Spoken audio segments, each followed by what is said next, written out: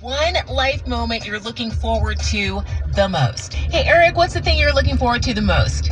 Hi there. I am actually working on a few different Broadway shows that we're looking to premiere in New York. And we're taking a variety of different steps to get there. We have a show that's actually premiering digitally on Sunday. That's a Thomas the Tank Engine event. And we've got Colin Mockery and Richard Kind and a few Disney Channel people in it. And we're super excited to be able to take those steps to be able to eventually open a show in New York. Wow. Okay, so that is a huge undertaking. I don't know if I would know the first step in getting out of Orlando. I have some idea about how to get to the stage.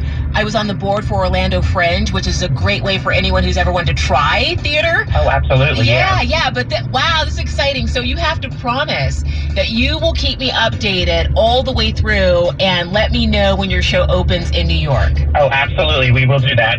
Okay, good luck, Eric. Thank you. Mix 105.1.